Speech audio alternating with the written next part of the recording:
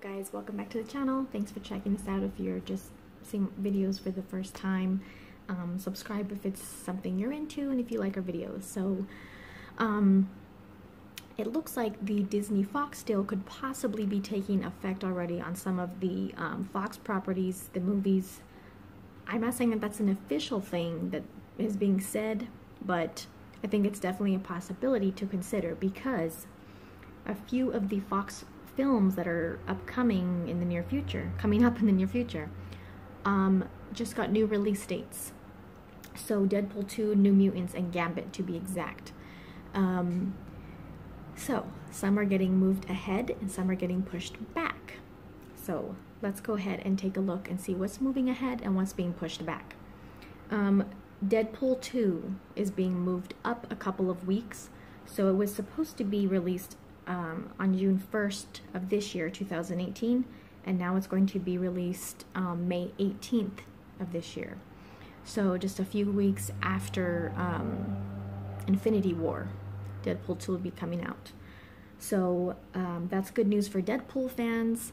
I liked the first Deadpool movie, but I was not quite as overjoyed with it as a lot of people are, but I know that people who like the character were happy to finally see his character done right in a movie. So I think it'll probably be, I think the sequel will be just as big of a success as the first one was, since Disney has said that they are going to stick with the R-rated tone that Deadpool 1 was, you know, what they did with that movie. They're going to go ahead and stick with that for the second movie. And so since that's being pushed up, that makes sense. Doesn't seem like they're going to be making changes to it and stuff like that. So now New Mutants is actually going to be pushed back quite a bit. This is the New Mutants. It's kind of be like a horror story type of movie, mutant movie, something pretty different from the other X-Men movies. So it's going to be pushed back 10 months, from April 13th of this year to February 22nd of next year, 2019. So that's quite a bit. It's almost a year. Yes, movies do get pushed back and stuff like that, but that's quite a bit. This is supposed to come out in just a few months. So insiders are saying that one possible reason for this 10-month pushback for New Mutants is that in overseas markets, Deadpool 2 and New Mutants might have had an overlapping in theaters, and they didn't want to do that. But I think personally that 10 months is quite a while to push a movie back just to avoid a little bit of overlapping in theaters. I mean, I don't think you'd have to push it back that far to avoid an overlapping in theaters. And if they are sort of overlapping, at least maybe just for a little while in theaters, I don't think why that's such a bad thing. People, after the first couple of weeks, kind of stuff starts, you know, the crowds are kind of dying down anyway for any movie. So I don't see why it'd be such a big deal to have them overlap in, but I don't know. I think 10 months is quite a long time to push a movie back just to avoid that. And it's not like they didn't know that before anyway. Even if they hadn't moved up Deadpool 2, they could have possibly still been overlapping. So I don't know. I think it has something to do with maybe Disney doesn't want to release a horror style movie for an X-Men movie, but that's just me saying that. So I don't want to start any rumors. It's just speculation. But anyway, Gambit, which has been started and stopped like several times. It's been like years that Channing Tatum has been trying to get a Gambit movie up and running, and now it seems like it's having another setback after they're finally, like, you know, getting some legs under it. It's going to be pushed back as well, but not quite as far, not quite as much as New Mutants. So its original schedule premiere date was February 14th, 2019, so not till next year, but it's still being pushed back till June 7th of 2019.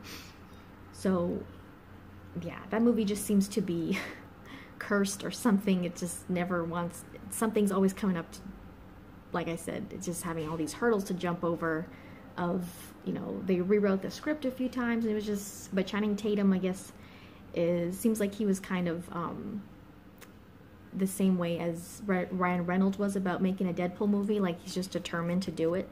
So that's a good thing.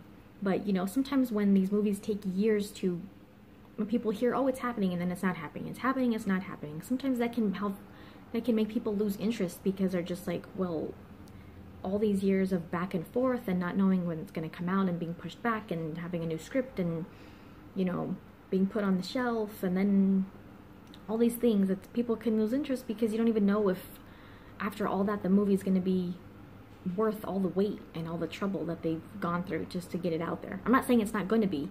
It's just, it can make people start feeling that way when there's so much back and forth with it, you know. So, yeah. Like I said, it seems like the Fox-Disney deal could possibly be having an effect on these movies' release dates, and like I said, that's not what it says in the official statements or anything. It's just what I think could be taking place, because I don't think it's a coincidence that they just have done this deal, or it's probably still being worked out, but, you know, and then these movies are getting new release dates. I mean, it's, I guess, a good thing that Deadpool 2 was moved up, but these other movies were pushed back, and like I said, New Mutants is a very different take on an X-Men movie. So I guess it's possible that with Disney being a very family-oriented brand, maybe they don't want to go that direction with New Mutants. Maybe they're trying to change it. I'm not saying that that's what's happening. That's just my speculation personally. So don't say I started these rumors and that no, I'm just speculating, me personally. I don't know. I guess it depends on if they're planning on including the X-Men characters with the current Marvel universe, because obviously a horror-style X-Men movie would not make sense with the current Marvel Cinematic Universe at all. Unless, I don't know if they're gonna have them like all in one universe in some way, or if they're going to keep them separate. If they're going to keep them separate, they kind of have to, I guess, in a way, because Deadpool 2, I mean, Deadpool doesn't really fit in with the Marvel Cinematic Universe either, because he's very rated R material, and he's not kid-friendly or family-friendly. And the Marvel Cinematic Universe it's very different. Even though there are some darker things and darker movies, it's not like Deadpool at all. So I guess it just depends what they have planned. But since they are going ahead and keeping Deadpool 2 rated R, and doesn't seem like they're making changes to it since they moved it up, I don't know. We'll just have to wait and see. So also in Marvel news, a writer has been assigned, I guess you could say, or named in a Black Widow solo movie. Now, from what I understand, it's not implying that a Black Widow movie is confirmed. It's just that they could possibly be one step closer to having a Black Widow solo movie. So of course, if they have enlisted a writer, which is Jack Schaefer, which is a woman, not a man, Jack Schaefer, I'm guessing is short for Jackie, then, you know, sorry, I lost my thought. Oh, just because she writes a script doesn't mean that Marvel or Disney is going to be on board with it. They'd have to first approve the script and say, yes, we want to go ahead and move forward with this project, with this film. It's just saying that they have enlisted a writer and that they could possibly be one step closer to having a Black Widow solo movie, which, similar to some of the other movies, has been talked about and kind of like, yes, we would like to do one, but nothing's ever really happened in any way to get one going. And so this is a step that hasn't ever been taken as far as doing a Black Widow solo movie. So whether you care about that or not, I just want to include it in this video. I'm not saying that people shouldn't care about it. I'm just saying, I mean, we've seen her so much in like everyone else's movies and the Avengers movies, that it's like, is it necessary for her to have a solo movie? Like, we already pretty much know her story. And I'm not saying that they would, I mean, maybe they might not do an origin movie, but if they're gonna do a movie that's not an origin movie and kind of takes place sort of somewhere within the current continuity of the Marvel movies, then that's sort of, I don't know. It just depends on the story they would want to do, I guess. Because like I said, we pretty much already know her origin story for the most part from previous movies. I don't know, like, would it really be a solo movie? Like, would they, I'm guessing they would have other Avengers or Marvel characters in her movie if it's not an origin movie, because, like, who would she have as her villain, or what would she, I don't know if she has enough content to have a solo movie that people would be genuinely interested in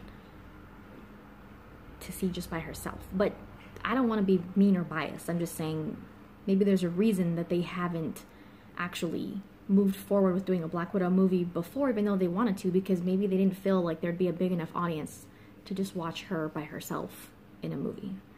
But that's why they introduced her in other people's movies, because maybe there's not enough to have a rich story for her in her own movie. But I don't know. We'll see what happens with that. So let me know what you guys think about all of that stuff. Are you happy, disappointed, feel indifferent about all that Marvel stuff going on right now? So let me know in the comments, and check out the links in the description. As always, guys, thanks for watching. We'll see you next time.